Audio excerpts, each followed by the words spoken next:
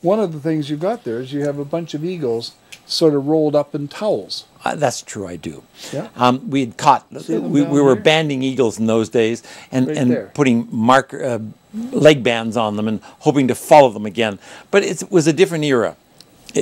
Several of the eagles, we actually put line-of-sight transmission, a little antenna on their back, but you had to read this antenna by seeing it, being in direct line with it. You had to see where the eagle was. Yes, or maybe a mile or two away. It wasn't going to the satellite. It was no, it was going straight line of sight. Well, on the West Coast, as you know, we have a lot of islands, mountains, inlets, and so hills. Never after the day of banding and releasing a bird, I could follow where it went, but never from that day onward did I ever find one of those eagles again. It was a very expensive adventure. Nowadays, you put a little marker on the eagle, it sends a satellite, an image up to the satellite or a signal, and then you get to read this back wherever you are. So that eagle is now trackable anywhere in the world. Now the technology in my day was $300 for every one we banded. Now it's about $6,000, about $10,000 for reading the data coming back from the satellite. So it's not cheap, but you get more information. Can you see this glass that I put the water on the table? I think this plastic glass has a leak in it. It does. And it's about to leak all over my camera, or my computer there. Yeah, so I think we'll, this is a very informal television program. Everything about you, David, in the 40 years that you and I have traveled the north and various places in pursuit of eagles or grouse or ptarmigan or whatever we were. It was informal. Happiness, yes. Well, we've nearly gone off cliffs. We've gone across mountain streams. We've driven to Inuvik. We've driven in the back of those funny mountains up there. We've had to walk out several kilometers. I've walked out several kilometers when I got stuck on top of Valemont. I'm glad you added that you got stuck on the mountain, because it certainly wasn't me that got stuck. Oh, you didn't get stuck. I was just clarifying that. Yes, I was off doing David things. Yeah. And you were off doing your thing, and that time it was putting bands on little ptarmigans and stuff. That's right. But you've gone from being the guy with, I mean, and there's stories about you in that Taylorcraft, that little airplane, flying around like on an angle like this. I don't know, does my hand show like this at all? You're sort of flying around. No, because it's showing me. But okay, you're flying around sideways up with the wings. This is a wing up and a wing down, so that you can see into the eagle's nest. Right. It was relatively easy with a small plane, whether it was the Taylorcraft or my Pacer that I had later on floats. It was relatively easy to do tight turns around an eagle's nest and count the number of young chicks or whatever was in the nest. Kind of interesting story. We had great difficulty counting eggs. Not because we couldn't see the eggs if they were there. It's just that mother always sat tight on the egg. She sat on top. If there's eggs there, she never wants to leave them exposed, because A, they get cold, but B, a raven or a crow could come in. So in us circling around, it was one of the little first dilemmas we faced in our population study back in the 60s. You start off wanting to know both the geographic distribution of eagles and how many nests are going to be productive in X numbers of square miles, but you start with population data, wanting to know how many eggs they lay, and then how many they hatch and how many they raise. The latter part was easy to determine because we could see the bigger chicks in the nest, but we couldn't see the eggs. How many eggs were laid. How many eggs were laid. So no matter what I did with my little fixed wing, the eagles don't care about fixed wing aircraft. They are not disturbed by airplanes. You can be within 30, 40 feet of them and they don't care. They may scowl at you. They may even call, but they don't get out of the road. They don't care. But they didn't like helicopters. And so we finally learned that we could do a count of eagle nests by approaching slowly. The eagle would stand up, and then there was that moment of aha. You could see us count the She eggs. stood up, you got 2 eggs. And April the 12th. And then we go on to the next nest. So it didn't really involve disturbing them, but it was employing the right technology for the right circumstance. Well, whenever I hear a helicopter overhead, I always go out on the balcony and take a look to see where it is.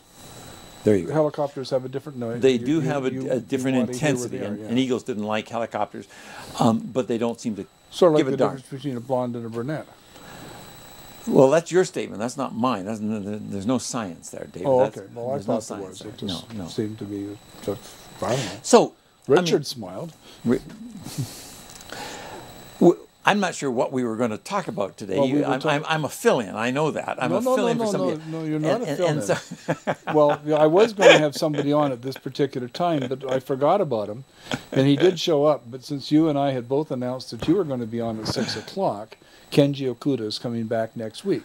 There you go. And Kenji I appreciate that. Okuda is just an amazing man. I'm just going to make a point because he was the fellow. He was born in North America, Japanese student at University of Seattle, Washington. And when Pearl Harbor came on, he was one of the people evacuated. And he got evacuated into the camp, and then he got sent to Oberlin College, where he became the college president, the student president wow. of the college. And then the United States military took him away from the college because he was so erudite and well-spoken and so on, and they made him a traveling representative of the Nisei, the Japanese born in North America, who had been interned. And this last summer, he was given a special award by Seattle Washington University for having all this happen 50 years or 60 years ago. Anyway, small thing, but he's going to be on next week. Mara, he sounds like a fascinating so many individual. Of those early Japanese. They have made an incredible contribution. We just published another book about the same topic, but another family here in North Vancouver. So, well, and of course, and David Suzuki, remember? Yeah, he was absolutely. rounded up in Vancouver, 12 years old, stuck in a cattle barn in PNE. Anyway, that was what we were going to talk about. And they made an incredible contribution to our society. And so Kenji was an economics professor at Simon Fraser University. Anyway, he's 86 years old now, so we got to talk to him before he drives so long. Anyway, making a long story short, we're talking about your eagles, and you're not just a fill-in because you were going to be on at 8 o'clock, and we got our times mixed up. We've done so many things together that the story of your eagles just continues. Because, for instance, when you and I showed up in Skagway one time, in Haines, Alaska, we went into the little gift store, and I picked out some postcards to send home, and you sort of grabbed this postcard out and said, "That's my eagle." And sure enough, there it was. I should go find one. I got one around here. There's the postcards being sold in this little store to tourists in Alaska were by David Allen. Yes. David Allen, Hancock, where we left. They left the Hancock off. They gave David Allen credit, but that was your eagle. That's funny. And that was a postcard that when I was a grad student, I mean, a funny little story. When I was a grad student, you're beholden to your department, obviously, and Mr. Blodell from Macmillan and Blodell. Blodell, yes. He, of course, funded a lot of the things at UBC. And he had asked my professor, Dr. Ian McTaggart-Cowan at the time, if somebody could provide a photo for his Christmas card. So I gave him a copy of my eagle. Well, it turns out, I mean, I don't know whether Mr. Blodell had to make some extra money, but he ended up selling my postcard to the commercial people who then sold my postcard to, and the poor starving graduate student never got a cent out of it in those days. Well, but it was cool, wasn't it? Well, it was. You even had a smile on your face when you saw it, because it was, what do you do? These are not things that I've learned to worry about over life. And I just want the audience to recognize how deeply you are, that in Alaska, the eagle is the state bird. It isn't actually. It's the ptarmigan. Is the ptarmigan the term? But actually, I realized that if you went in close on my jacket, this is the American Bald Eagle Foundation emblem, because I'm a director on the American Bald Eagle Foundation, which actually is housed in Haines, Alaska now. And that's where we have our big museum, and we have our big annual festival. I mean, there's a number of eagle festivals in North America, but the one in Haines is one of the most spectacular, because we get about 3,000-4,000 eagles on the Chilkat River every year in November. But we have marvelous eagle festivals here. Brackendale, most famous. Yes. It had the lowest count last year because they had a tragedy beset their river. One of the CNN trains dumped a whole bunch of toxic cars and killed the fish run. But that's not the end of that story.